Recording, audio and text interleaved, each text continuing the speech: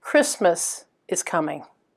Christmas comes with a baby, with a refugee, with an infant lying in a manger. Christmas evokes many thoughts and feelings from the past, people we miss, places we've been, seasons we've shared.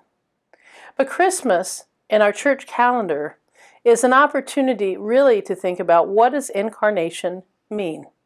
What does it mean that God came to us? And that God came to us as an infant, with an invitation to be in a relationship and to be loved and to love in return. Embodiment, to embody the love of Jesus, means we live differently, make different decisions, and see the world with different eyes. It is tempting in this time to get caught up in sound bites and viewpoints, but to forget that our Lord Jesus comes to us as a refugee fleeing persecution, as a child looking for a place to be, and as a Savior with an invitation to new life and hope.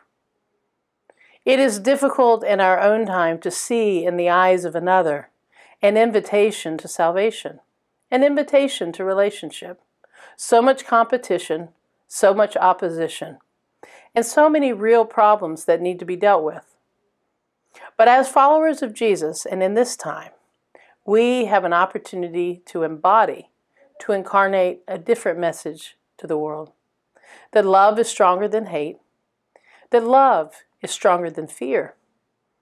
And so, my dear people, in this time when so much around us is pushing us and pulling at us, let us be people of the Christmas spirit. People who see in each child an opportunity to love God.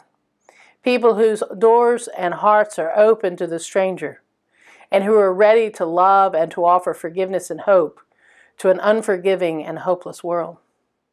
In this time of Christmas, may you know joy, and may you find the peace and love of Jesus Christ to fuel you and fill you with hope, that you might embody and incarnate the love of God to the world. Peace be with you.